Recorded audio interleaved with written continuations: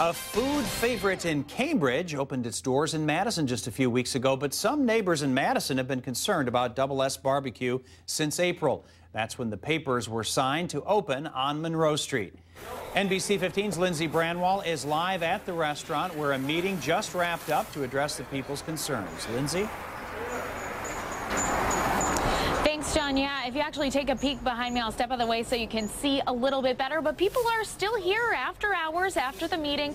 They're talking to the owners. But an hour ago, this was standing room only. Now, this all revolved around the use of an outdoor barbecue pit. The owners, though, they tell me that they wouldn't be able to serve a quarter of their menu without it.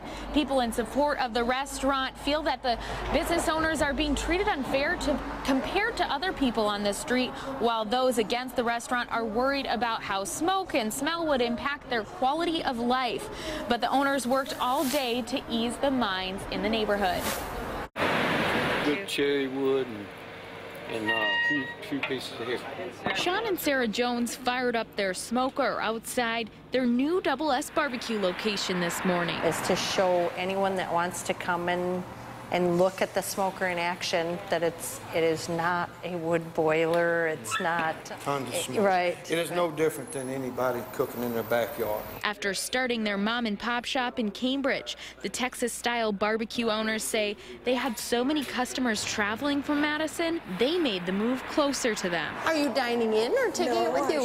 But they're cooking today to win over some critics. We've run into a couple of neighbors that have some issues with the smoker. I think most of the issues are based on fear of the unknown. While some say the smoker shouldn't be around at all. We're concerned about the levels of smoke that are being generated by this device.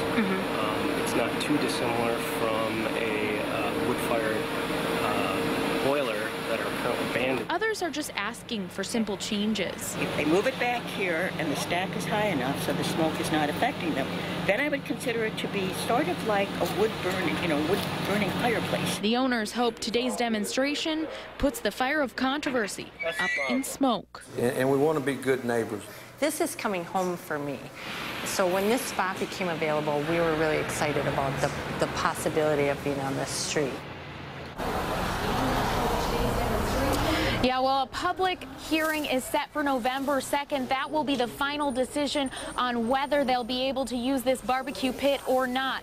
For now, reporting live on Monroe Street, Lindsay Branwall, NBC 15 News. All right, Lindsay, thanks for that report.